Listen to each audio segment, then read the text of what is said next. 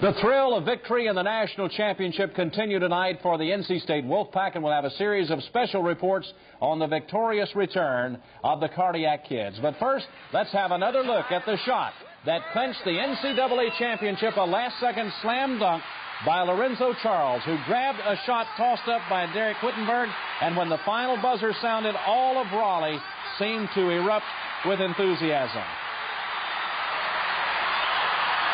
Then this afternoon, a victorious return home at Raleigh-Durham Airport by the Wolfpack, Jim Valvano and his family. I had my mom and my dad, my brothers, all my children were there. Everybody was crying. Everybody was crying, except the baby. She wanted some popcorn or something, you know that.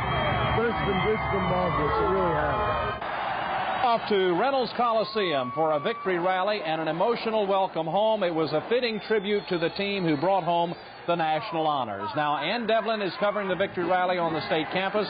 She was there a moment ago with Tom Suter. She is still there, and this is now. Ann, what's going on? As if I didn't know. Charlie, this gives the word homecoming a new definition. There are thousands of fans crammed right up to the rafters of Reynolds Coliseum. They've all come in here to give their team a very emotional welcome back to Raleigh. The team players have been introduced, the coach has been introduced, they're up on stage, and now they are leading the crowds in cheers, riotous cheers.